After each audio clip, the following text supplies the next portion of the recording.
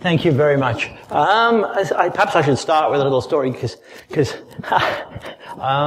actual fact, I won that one about 3 years later. Not just the list, I came top, but for the Bulletin Prize. But I tell you this not just for sheer arrogance, but for the fact that I am afraid I'm a curse. So never give me a prize because John Howard gave me a prize, and as soon as he gave me a prize, he lost the election, and Julie Bishop gave me a prize. She gave me a Federation Fellowship, and then she got deposed.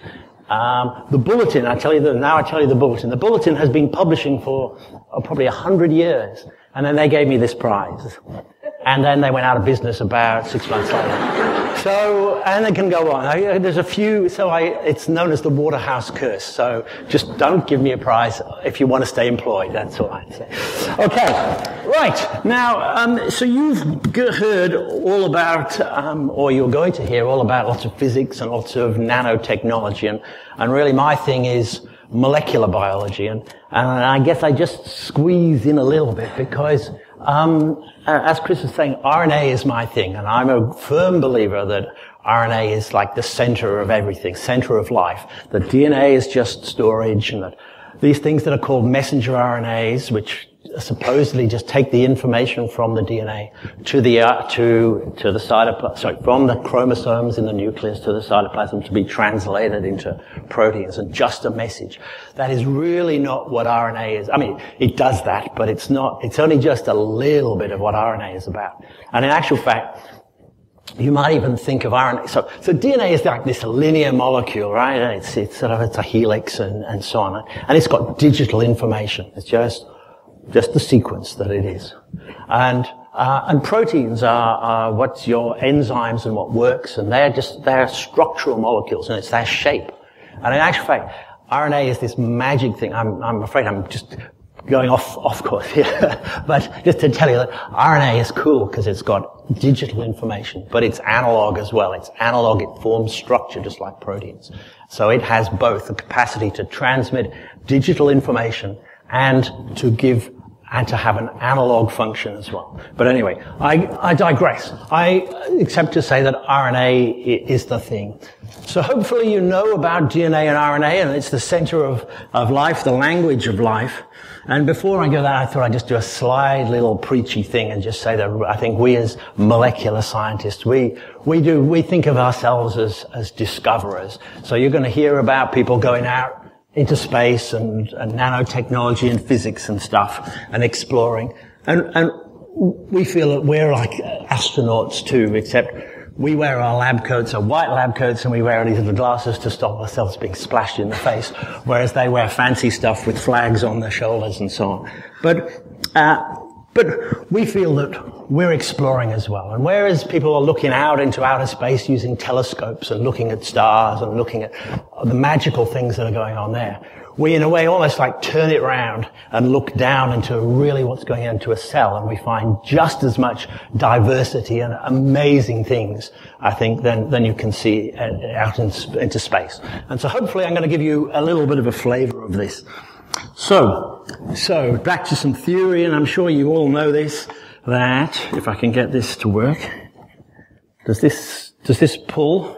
Or if I pull it, will it actually make everything fall apart? Can I have this a bit longer? I'll let you pull it. That's about as long as it goes. Okay. Righto, it's going to be... yes, I can just about manage. Yeah.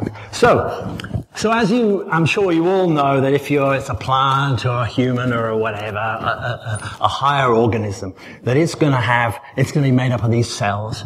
And cells are going to have a nucleus, and inside that nucleus are your chromosomes, and that chromosome is made up of DNA. And it's double-stranded DNA. So, and each bit of DNA is made up of these four nucleotides, A's, G's, C's, and T's, and that they match each other. So a T will stick together with an A and a C with a G. So you get this double helix that these guys are holding on to these guys. And these are important things that I have to sort of tell you in order to explain what we've done. I'm sure you guys know all about this already. Okay. So, but that's DNA, double-stranded DNA. And the thing about DNA is that it's in the chromosomes and it's double-stranded. And so this sequence of a gene is made up of DNA, which is double-stranded, 2 strands. So if we actually go backwards, so that's these 2 strands here. And we often just talk about one strand of the sequence, but it's important to know that they're double-stranded and that they can be complementary. Because if we look at RNA, it's messenger RNA. It is actually made from the coding region of a gene. So the gene is just a bit of DNA sequence, and we can divide it up into 3 regions. We can divide it up into what's the promoter region, and that's the sort of sequence that's going to drag these enzymes that are going to come along here and make a copy of this coding region sequence. Except that's DNA, and they're going to make a copy which is going to be RNA, and it's going to be single-stranded, and it'll be complementary to one of these strands of DNA, but it's RNA, and that's the thing that moves out of the nucleus into the cytoplasm to be translated into proteins. Okay, so that's just the central dogma. Double-stranded DNA, single-stranded RNA, and the RNA gets translated into proteins. And what I'm going to tell you about is how we silence genes, because it's really a really cool thing to be able to kill off genes. Sometimes you want a gene to be switched off in a certain place or a certain time, or it's a gene that's gone out of control and you just want to silence it. So not only do you want to sometimes put in new genes, but often you want to turn off genes. And that this technology that I'm going to tell you about, stuff that sort of came out, we found about by accident, is all about how to switch off genes. Okay. So, what we're going to do is tell you how it works is by actually degrading this messenger RNA. So that normally, as the DNA goes transcribed into RNA, the RNA into protein, if you can destroy this messenger molecule, you can stop this protein being made, because the instructions are coded for here, copied into this, and then interpreted, read into a protein sequence in the cytoplasm. So if we can stop this messenger, we can stop the production of this protein. Okay. And so I wonder if I can turn the lights down a bit. Is this possible? I was going to show you, rather than describe this process, I was just going to let this movie do the whole thing for us. Okay. We ready? That should, I'm sure that should do it. Okay. So I'm going to steal a bit of YouTube, complete with American accents, and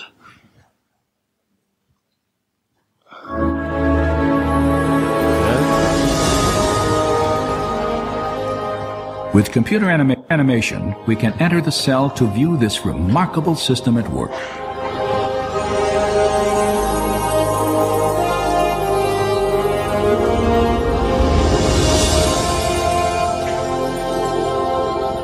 After entering the heart of the cell, we see the tightly wound strands of DNA, storehouses for the instructions necessary to build every protein in an organism.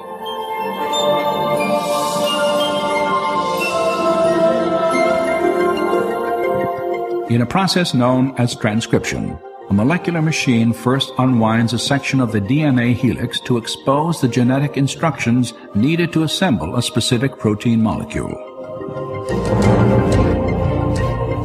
Another machine then copies these instructions to form a molecule known as messenger RNA.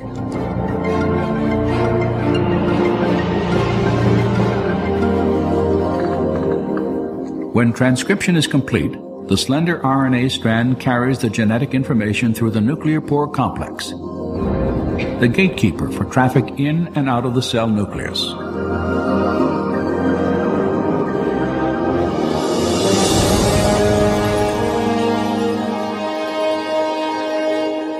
The messenger RNA strand is directed to a 2-part molecular factory called a ribosome.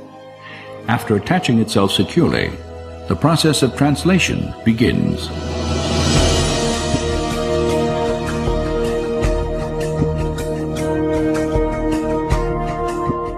Inside the ribosome, a molecular assembly line builds a specifically sequenced chain of amino acids. These amino acids are transported from other parts of the cell and then linked into chains often hundreds of units long. Their sequential arrangement determines the type of protein manufactured.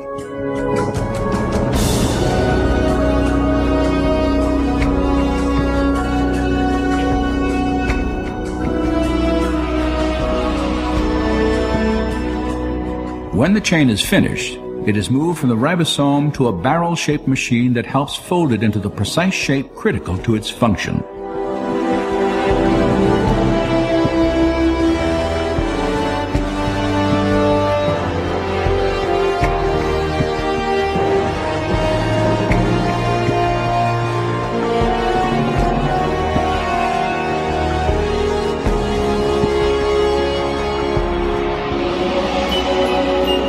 After the chain is folded into a protein, it is then released and shepherded by another molecular machine to the exact location where it is needed.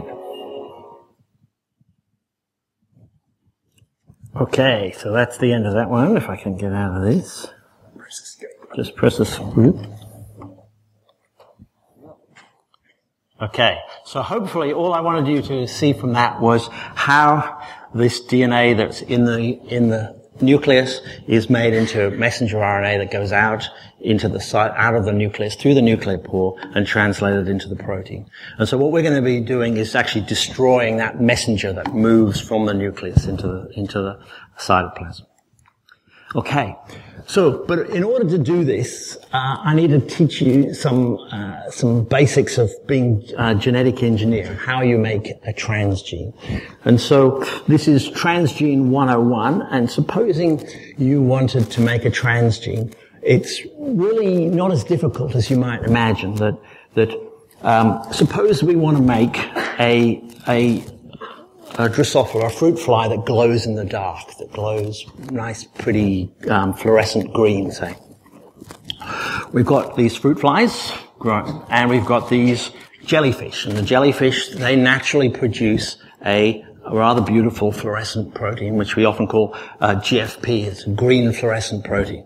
So if we wanted to actually make this fruit fly glow in the dark, what we would need is the gene, the promoter elements and the terminator elements from the insect gene, and we need the coding region that codes for the protein that will glow in the dark. And so what we do is we use some enzymes called restriction enzymes, and we get the DNA and we cut it up using these molecular scissors into little blocks. So we take the promoter region, which is the one that tells the DNA to start this sequence for the polymerase to come along and to make a copy, an RNA of the coding region. And then the terminator is where it just tells the polymerase to stop. So it's just like a start and a stop, and then the stuff that you stick in the middle is the bit that codes for the protein of your gene. So what we do is we cut them up, throw away all the bits that we don't need, and so we've just got a promoter sequence, a coding region sequence, and a terminator sequence. And we add a bit of glue, it's actually called DNA ligase, which will actually stick those bits together. So we now have made a gene that's basically the promoter sequence, a bit of DNA, coding region sequence, which is a bit of DNA, and the terminator sequence, which is a bit of a DNA. So you just got this string.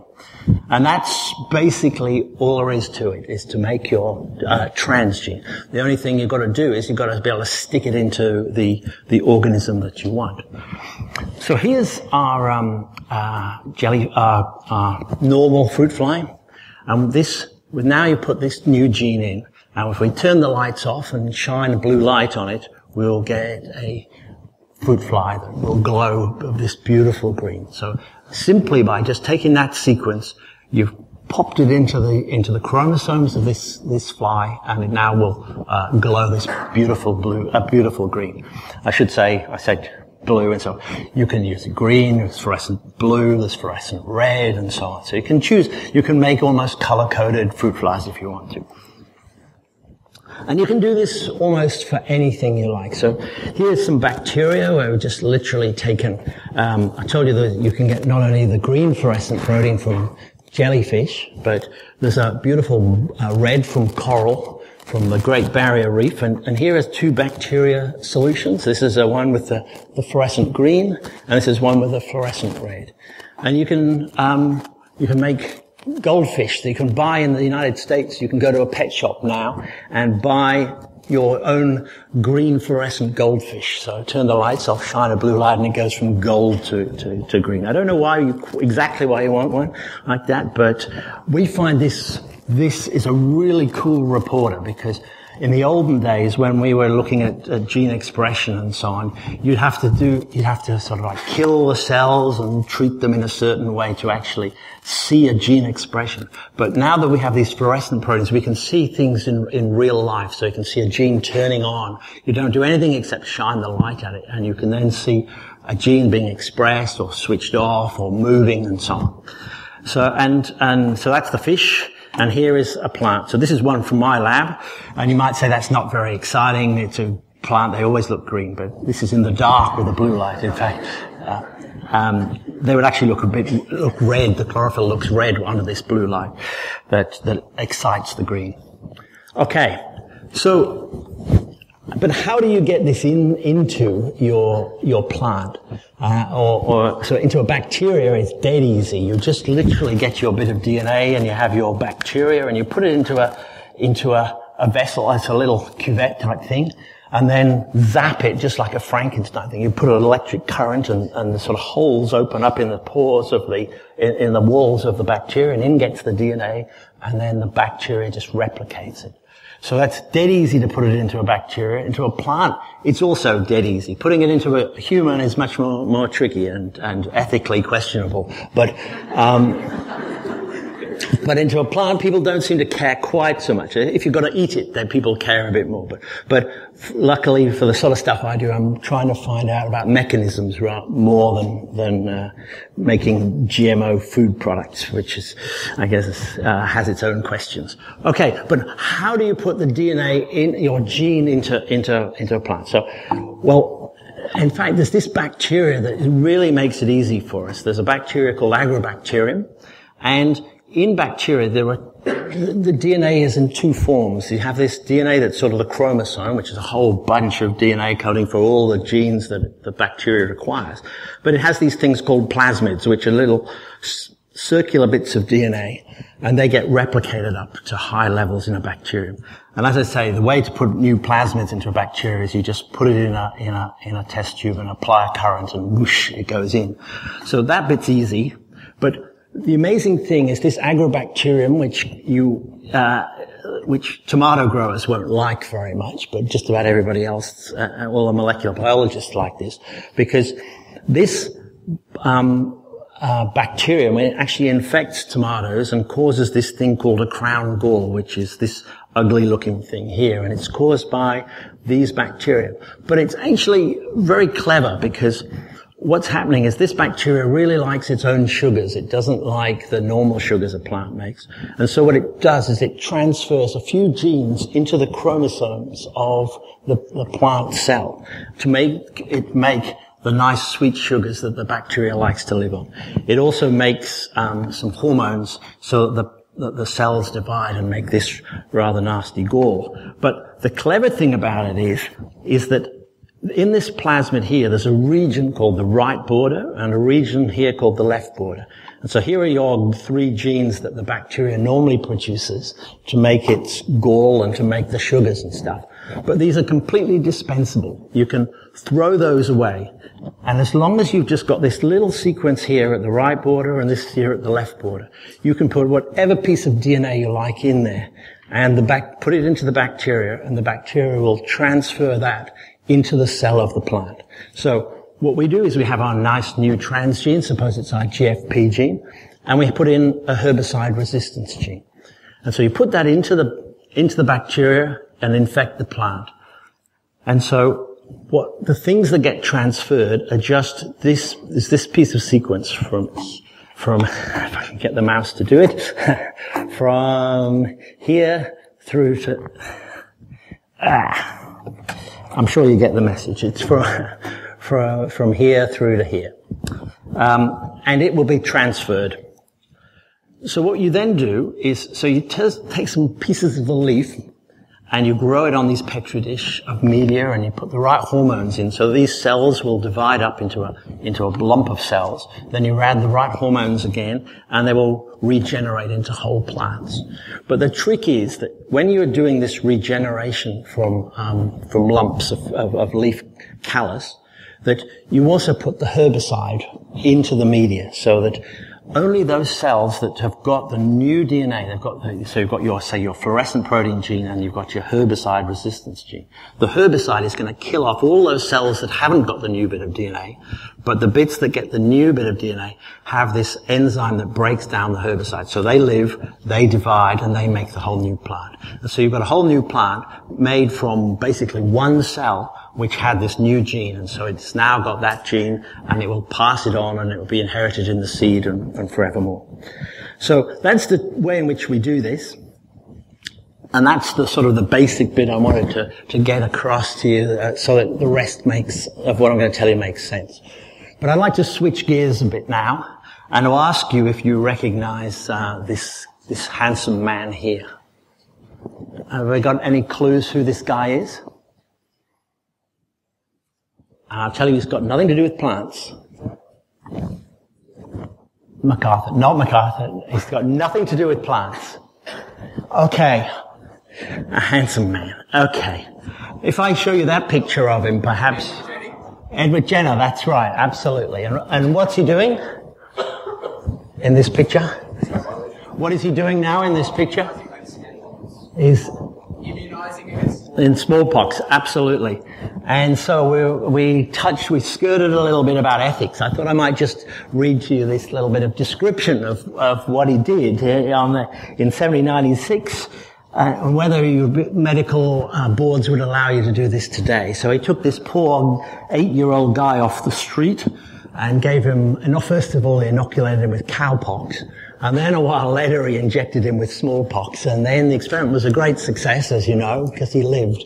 So I don't think you'd quite be able to do that today. I guess if he lived, it's all right. If he died, you'd probably be you would be in jail.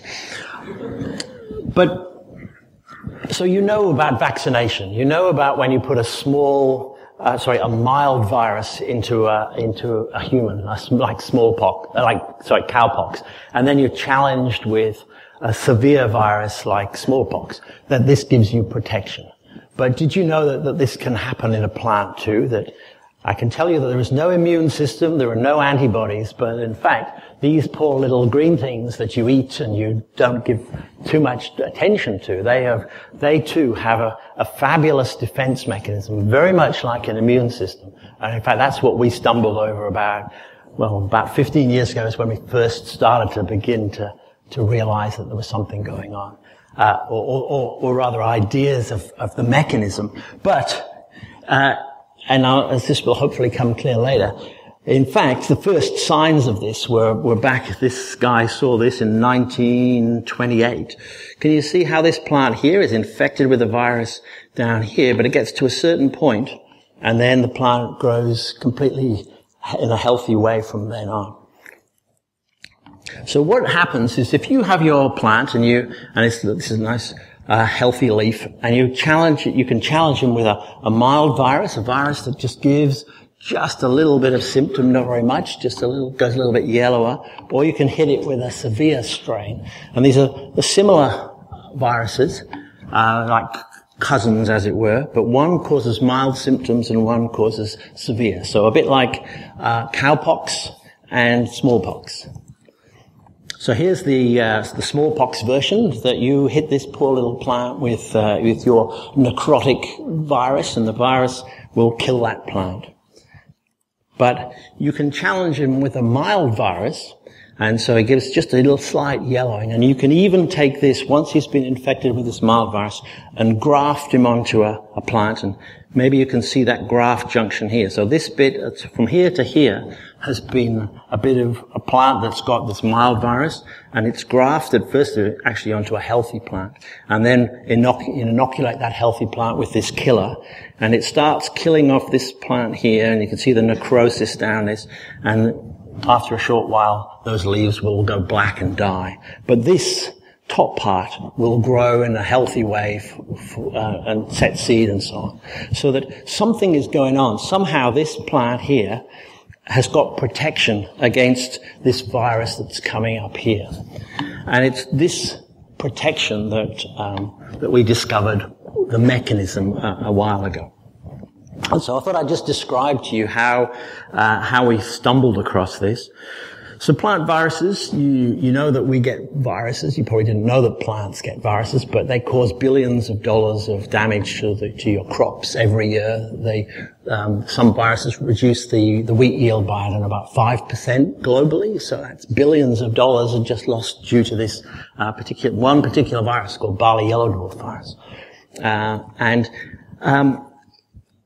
But there's a whole spectrum of viruses, and they're just like animal viruses, but they infect plants. But what I wanted to tell you is that they have a basic structure. They have the plant viruses just normally one piece of RNA, about 6,000 nucleotides, 6,000 of these letters long, and they code for basically three genes. The replicase gene that replicates it, a movement gene which helps the RNA move from cell to cell, and the coat protein gene that wraps this RNA up into a particle. And so it was knowing this that we thought we were going to use this information to protect plants against viruses. And so, as I said, this was a long time ago now. It seems like a long time ago. And there's this cool guy called Roger Beachy in the United States, and what he did is he said, he's going to protect a plant against a virus. And this idea is that you have this RNA and you wrap it up in this coat protein. That's how a virus particle works. And so what he would do is he'd take that coat protein gene, the gene from the virus, it's RNA, so he turns it into DNA, then he puts the promoter on the end, and a terminator, and then he puts it in the plant. And so that this plant is not infected with a virus, but it's just got a gene that makes lots of this coat protein subunit, and they normally assemble together to make a nice particle. And so he thought, if I make this plant produce lots of this subunit, then I challenge the plant with a virus, it's going to be a bit like sex, really, that here's this guy, this RNA has got to come in and it's going to try and replicate. And before he can do that, he comes in as a virus particle, and he has to take his clothes off. He's got to take all this coat protein off.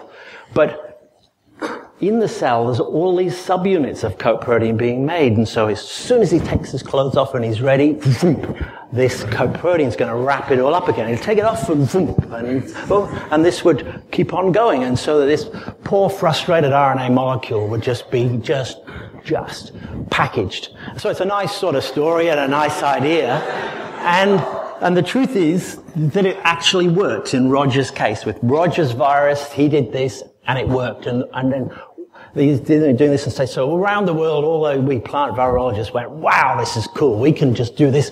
We have a favorite plant, our favorite crop, favorite virus we want to protect it against. All we've got to do is take the coat protein gene, whack it in there, and we won't have any virus problems in our crops anymore. So that was cool. So he did that, and Roger did this, it worked for him. But everybody else, we tried this, and it would work occasionally, just now and then, but most of the time it wouldn't work.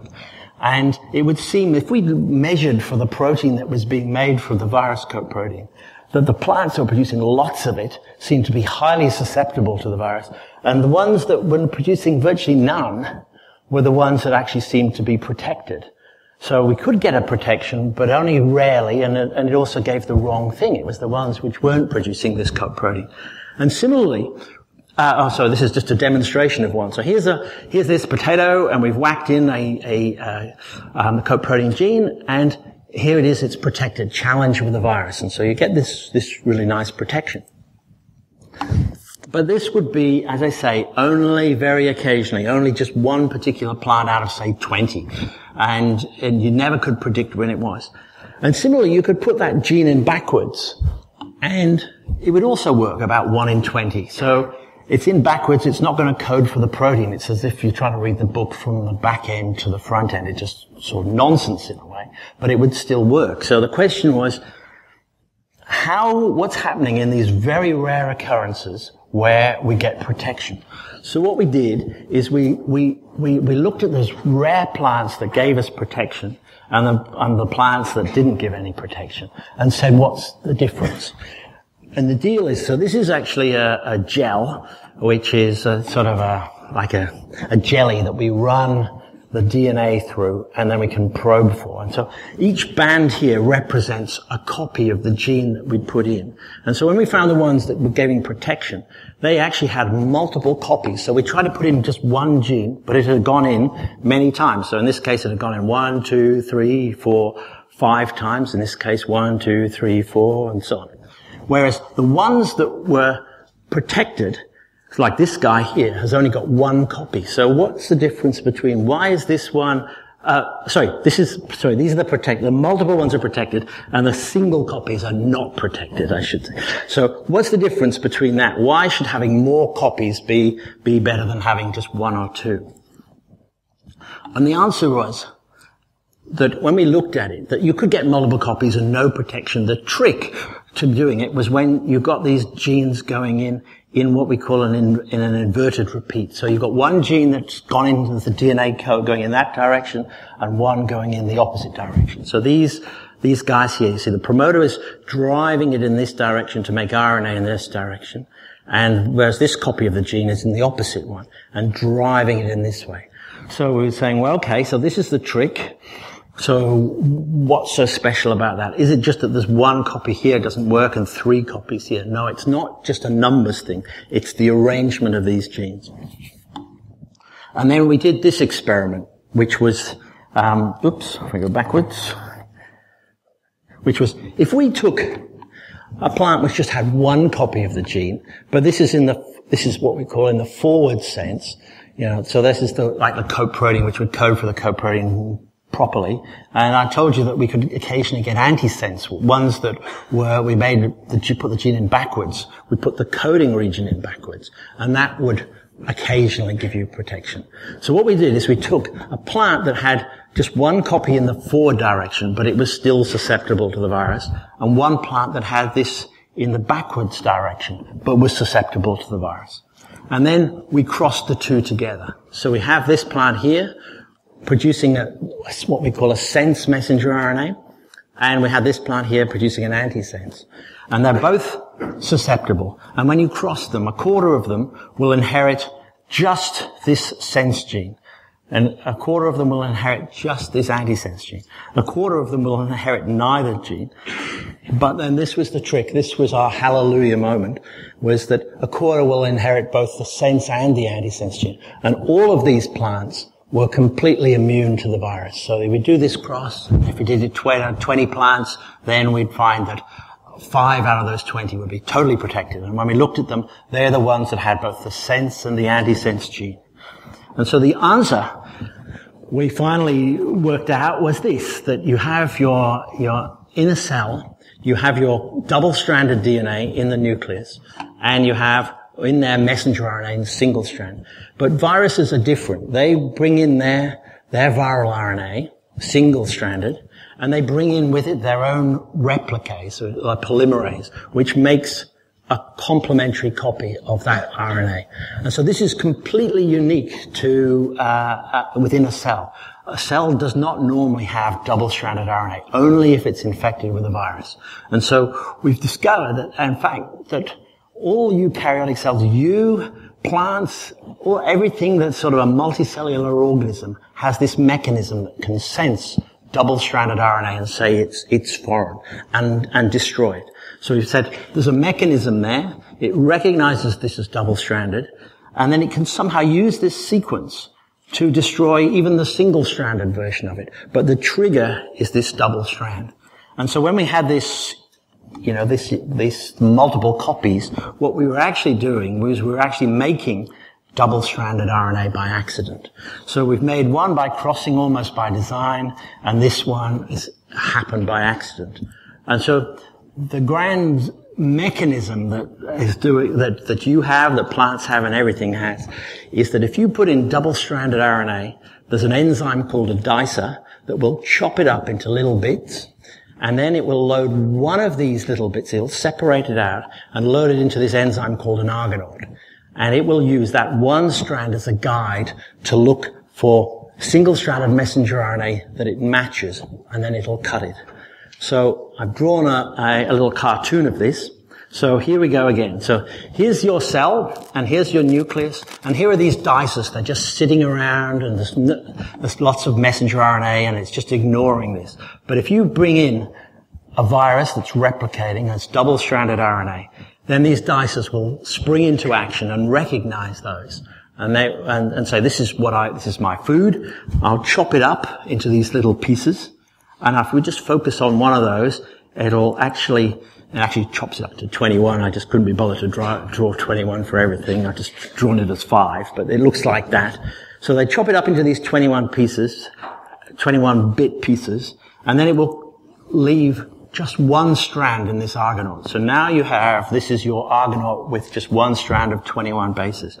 And so now it scans all the single-stranded RNA in the cell till it finds one that it matches. And when it sees the right sequence, it chops it up. And so this is what's going on inside you and inside plants all the time. If you listen very carefully, you might hear it. I don't know. But so this is this mechanism that we suddenly stumbled over, that double-stranded RNA is this key to turning on this degradation mechanism. And that because it's this specificity of 21 bases, it's like a fingerprint. It can go and look for just the right piece of RNA, because 21 is a magic number. It allows you, so by chance of you hitting the wrong thing with 21 matches, is about 1 in 10 to the 13. So the chances of it by accident are very, very small. So nature has actually worked out in a way, I don't need to have 50, and 10 is not enough. 21 is your magic number, which incidentally is half the value of 42, which I'm sure you all know is a very important number. Okay, so now I've shown you how to make a transgene and how to make a GFP, a green fluorescent protein Drosophila here. So how do we make double-stranded RNA? What we can do is we can say, well, we've now worked out that there's this viral defense mechanism, and that's nice, we can make plants defended, but we would really like to kill off lots of different genes to be able to regulate them and silence them. So can we use this basic mechanism that's nature is already stuck inside every developed cell? Can we use it? And the answer, of course, I wouldn't be telling you this if we couldn't. So yes, we can.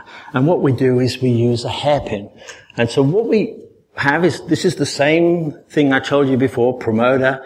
And then this would be the coding region that would code for the amino acids of your protein and terminator. But we don't care because we're talking RNA now. We're not talking proteins. This is the region that is transcribed into RNA. So supposing that's the gene that we want to kill off and it's the DNA sequence along here, all we do is we take the front end of this gene, this sequence, and we duplicate it, turn it around, and stick it on the back end, so that when it's transcribed, the RNA is going to be produced along here, and then keep on going, and then if we've stuck that, there's a terminator at the end, and it'll stop. So this region is actually going to be complementary to this region, because we've turned it around. And so that when we make this RNA molecule, it will, instead of being just a linear thing, it will go along here, then it'll fold around a loop, and then it will stick onto that sequence because it's the complement, and it will zip up with I should say that RNA is a U rather than a T. So A to U's and G's to C's, A to U's, G's to C's, all the way. And so this molecule will just zip up as like a helix of RNA and a loop at the end. And so this helix, this stem that we have here, just looks like double-stranded RNA. It is double-stranded RNA, apart from the fact that if you cut it there, you'd say it's two strands sticking together. So this is the trick. So this is how we can make double-stranded RNA in a cell. We just make an RNA that folds back and sticks with itself. So will this work now? So because the deal is, in a way, we can say this will target degradation. So just suppose And that's for viruses. Suppose we want to kill off the gene that makes this brown seed color in this plant. What we do is we take the gene that we know, we take the sequence of, it's a shell cone synthase gene, it doesn't really matter what it's called, but we take that RNA that's from the gene and we make a hairpin against that structure, against that sequence. And so when we do that and put that back in the plant, we now get these plants that produce yellow seed instead of brown seed, because the gene that makes the brownness of the seed is completely silenced. So in one way, what we've done is we've just persuaded that plant that yellow gene was a virus, that basically it's because it's seen a region of that double-stranded RNA that's triggered it, and then it can use those pieces to go and find the messenger RNA of that gene and kill it off. So that's basically the technology. And now you can use it at anything you like. You can make virus resistant. So this barley yellow dwarf, costs billions of dollars a year in your wheat, barley, rice crops. That's it infected, and that's it challenged with the same virus, but now protected. Here you can change the flowering time. These plants are the same age, but there's a protein that stops plants from flowering. So, to hold them back. So if you want to change the flowering, you can just silence that, and the plants now flower early. Or pharmaceuticals, I'll come on to that in a minute.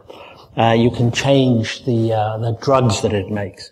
There's a company that started off in Melbourne that you may or may not know called the Blue Rose, and the trouble that they had was when they were trying to make a rose that was blue, they had to use a pink rose to have the right components to make it blue, but it still kept on looking more like purple than blue. But you can now use this mechanism to silence the red gene to make it an even bluer blue, or making healthy oils and so on.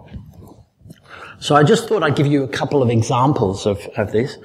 In cotton, I'm sure you know cotton crop, and you know that it's the fiber that you make, but you probably didn't know that in fact you make cotton oil from crushing the seeds. So you not only get the fiber, but in here are these seeds, and you crush that oil.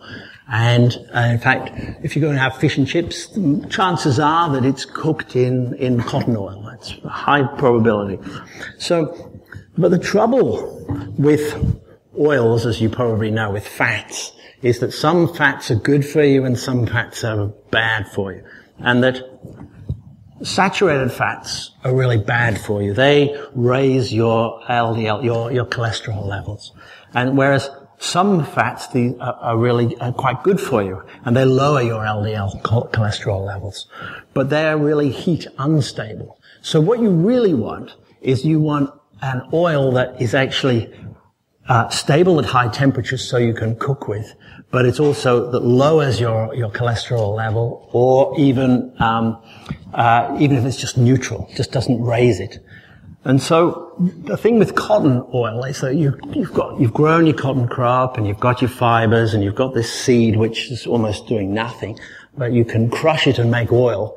So wouldn't it be nice if you could actually make this seed that gave you a good oil that was healthy for you, and you could deep fry your fish and chips in it?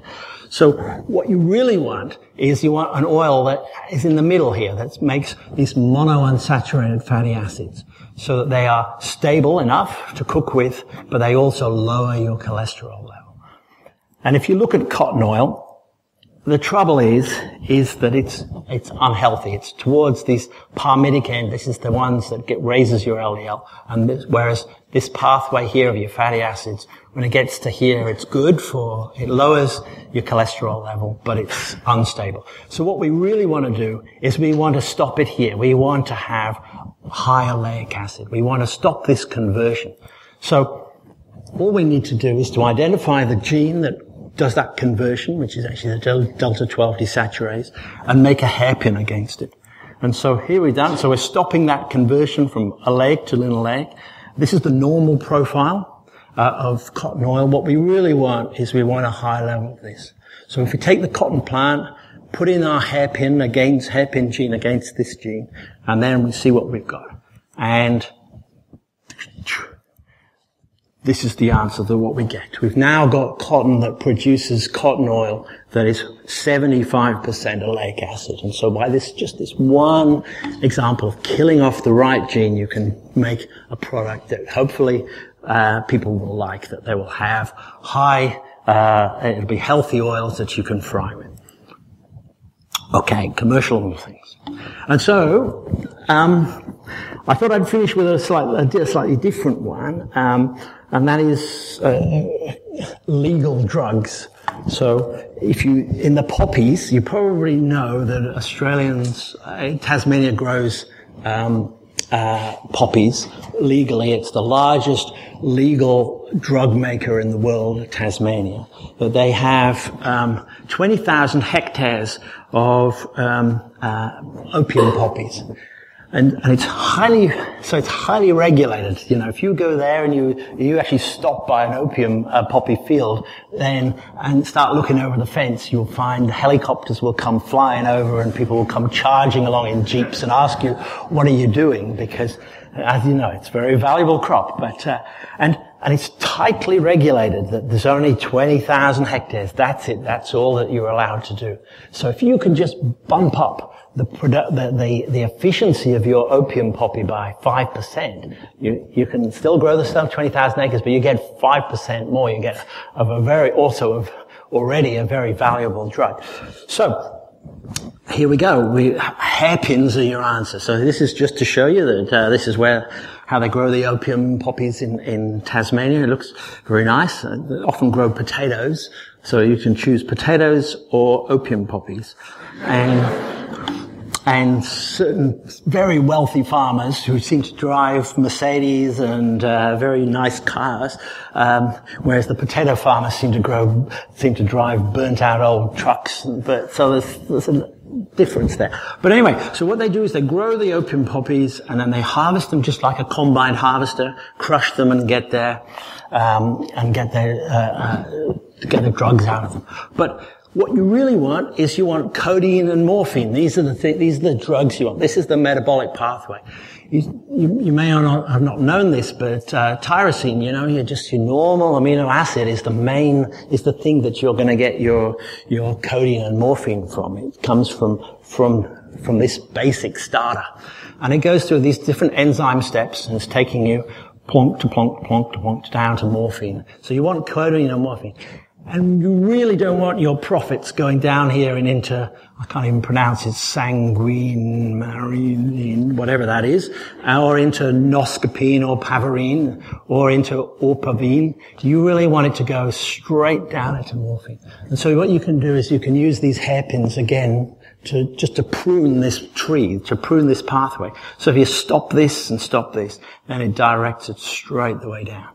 And I guess, again, I wouldn't be telling you this if it didn't work. So that you can, and now it produces 20% more morphine and codeine. If they can get the regulatory authority to do this, then they'll make 20-30% more profit.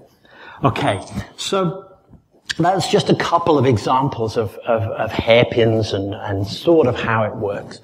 And I thought on Wednesday we'll have some hands-on stuff and we'll start injecting some plants with stuff and we'll see some of the cool things that the small RNAs can do. And so this in a way was your basic introduction to the technology and to the background. I would just like to leave you with another mention of these small RNAs. So I told you about if you put double-stranded RNA into a plant, it gets chopped up into these 21s, and then they will kill off your gene. What you can do in humans, and there are lots of trials about this, is to get these 21 small RNAs, and you can use them as a drug themselves. So instead of making long double-stranded RNA and sticking it in as a gene or something, people are now in the medical areas are using this actually as a drug. So you're putting in the small RNAs themselves. And so they're being used or tested for therapies for all kinds of everything, for silencing genes in cancers, for a lot of protecting against viruses, but diabetes, cholesterol, obesity, virtually whatever, almost whatever disease or thing that you want to change. These small RNAs, just these tiny little 21 base RNAs, are now being used as a drug. I mean, I guess I don't think there's any out there's lots in clinical trials. I don't know that any have been approved yet for general release, but there's a mass of people trying these. And we use these small RNAs and this RNA silencing in the research community throughout the world for silencing genes. And so I think that is the end. And I'd be happy to answer any questions.